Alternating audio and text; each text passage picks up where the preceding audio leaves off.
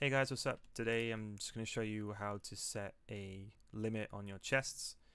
It doesn't matter whether you use the green or red wire, so you can just use whichever.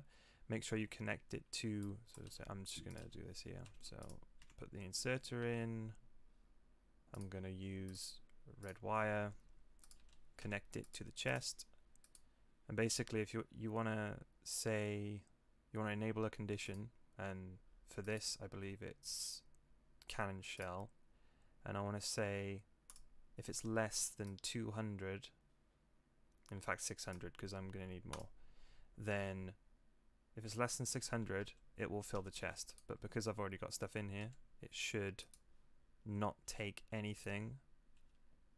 Yeah, it doesn't take anything from the assembling machine. And then obviously if this falls below 600, then it starts filling up machine. And it's as easy as that. So yeah, cheers.